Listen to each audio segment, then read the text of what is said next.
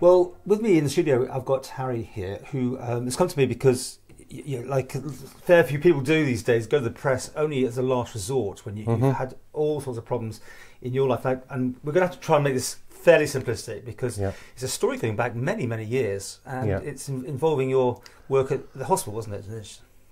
It's his, but it's just what's disturbed me is the way it's been hidden for so long, and the way I've had to claw away and go to all the people in high office. And one chief minister, I won't mention his name, he put a special subject access request in for me, and he got me down to the office on Prospect Hill and said, listen Harry, I'm sorry but there's nothing there. And then the next chief minister took over and I put another access request in and I got the stuff, and I said... Right. But give us an outline of your grievance. I mean, again, I don't think there's anything in front of the courts, is there, as such, but just be careful. I was first denied that I'd been in email contact with the hospital, and they denied it all. I thought to myself, well, that implies that they've said something they shouldn't have said, you know. Then they've got this far and they don't want to take it any further. So I thought that made me more driven then to find out, you know, why, what have they said to me that has come down an email and they're denying. Can you explain what the problem was in the first place without too much information? But with the MS, or well, what caused this problem about letters? You know, your employment. We need to understand what your issues were. I was diagnosed with MS, and my family were messing around with a sexual character, but I was going through a tough time, and all of a sudden I had to get extra rooms at the house to get the kids in, so I needed extension on the mortgage. So I was doing all I could, and I had to get the kids to school and get the kids home and take them out weekends, whatever. But all I was told at the time was just, don't worry, Harry, your salary's fine, don't worry, everything, we won't rock the boat anymore, it'll be fine. And this went on for months, and then all of a sudden they changed their mind. You lost your job, or you didn't get... No, but I actually went to the doctor and said, I can't work up there anymore, I can't work with people that are doing denial things and treating people like this, you know, I can't be doing with it, so... So was it particularly the management or somebody, without naming names, was it one particular sort of... Somebody somewhere has made that decision.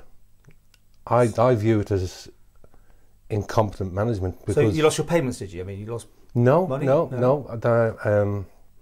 My neurologist recommended that I was retired. So I retired and went on to a pension. And that's where the problems are, the money being paid, or...? Well, there were, like you see in here, the house was nearly up for sale. I'm a big record collector. I sold 3,000 records over 8 years. Some really priceless ones, like, but we just had to find money from somewhere. I was selling everything I could. I was selling. My wife was doing her bit. She's since been retired from work, and through that, her getting retired from work, we were luckily able to pay off some of the bank mortgage, because the bank orders were on us, the bank was on us, house for sale, and you know. So you're looking for some recompense? I'm looking. Payout, I don't want nothing, because I've worked with these people, and I know how shallow they are, how they haven't got a spine, and they seem to. Everybody sticks together. Nobody will break out of the pack, you know, they all stay together. And you've tried numerous times different avenues for... I've tried to get some response, have you?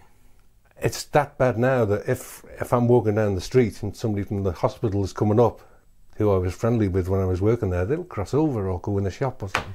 So what resolution do you need, and how can, you know... I want some thought to be given to my wife and my daughters, because they've had to go through this spell of seeing me on medication, antidepressants, sleeping tablets, alcohol, you know, because whatever you take it's an escape. Whether I have drugs or whatever it is, alcohol, when I wake up the next morning, it's there again. And you've got MS, you said at the beginning, yeah, so yeah. That's... And I have a letter here. That's the only one I had from the hospital that said that they did it.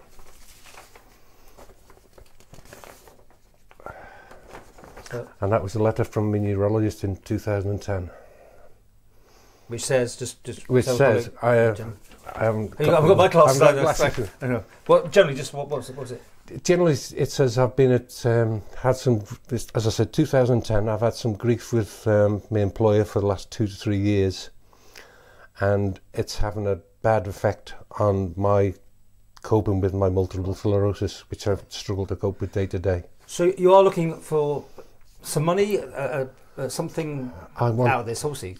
For my family. For your family. I don't want anything that, I've had all I want. You feel you've been wrong, I understand that. So the thing is, how can you get this righted? I mean, you've been to your MHKs, right? I've been to several MHKs, I've been to 3 chief ministers, I've been to health ministers, I've been to ombudsman. But no one's prepared to pick it up, or?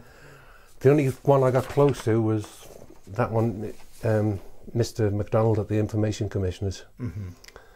This is to try and get all the information off the system he said to me, when I explained to him how difficult I'd been getting these subject access requests. I went down to meet him on Prospect Hill, and he said,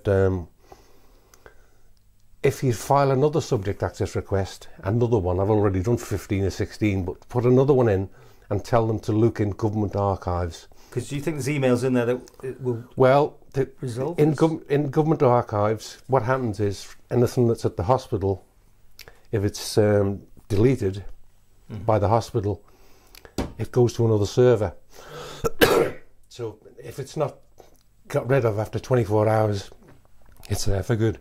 Right. So it should be there. Okay. So the last subject access request I got was like this thick of stuff. All your old emails? Yeah. You found all. And did they have anything in there to help your I case? haven't been psychologically built myself up to open it. Right. Because this is all stuff that's been denied. So just to finish with, because obviously this is an ongoing thing. Oh yeah. You come to the press. You put your story out there. I'm just trying to work out how anyone's going to be able to help you. That's all. Can you explain how someone can help you? I don't want any help. You're just telling a story. I'm telling the story, and I've had to go through seeing my wife and my girls having to put up with me being a asshole, if you like. They've had to go through it and through it and through it, and of course every time I've gone back I've had to do it again, and every time I've gone back I've had to do it again. And now finally, after being to see Mr. MacDonald, he's put on this letter about compensations, not the Information Commission. Yeah, he can't do compensations. No. But I've seen mental psychiatrists, whatever, they're all disgusted by it. But because I've got tons more of this. Yeah. There's a few pages, but 14 years of pages and stuff. So you'd like, an MHK to pick this up, or? I've tried every MHK in my constituency. Yeah. I've tried MHKs from... I mean, is there likely to be an outcome to this? I mean, you're telling us a story, but is it one of those things that, there's nothing else can be done about this now? Probably not, but I just, tell your story. Why is all this stuff that's been denied all of a sudden, pooh, it's appeared, Just by magic.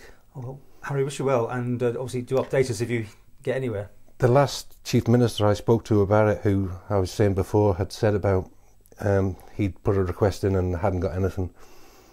He just said, I admire your resilience, but I said, well, you don't need resilience when you're going up against liars, because the truth is the truth and the lie is a lie, so there's no competition.